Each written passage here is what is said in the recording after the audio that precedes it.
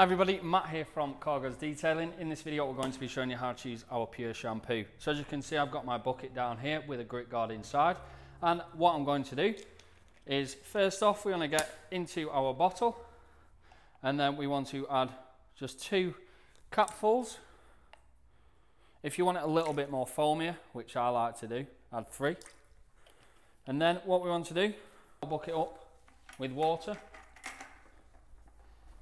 So now I have filled my bucket up with water. What I like to do to activate the suds is grab our jet wash and just spray into the bucket just to activate the suds.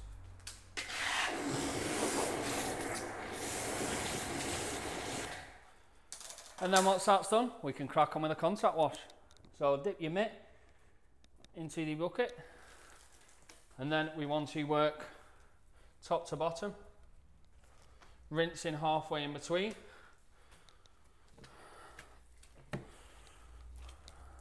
So I like to do half a panel. Well, so I've got this back piece here. I want to do half of it, and then we want to go in and rinse the mitt out. And then we can then crack on with the rest of the panel.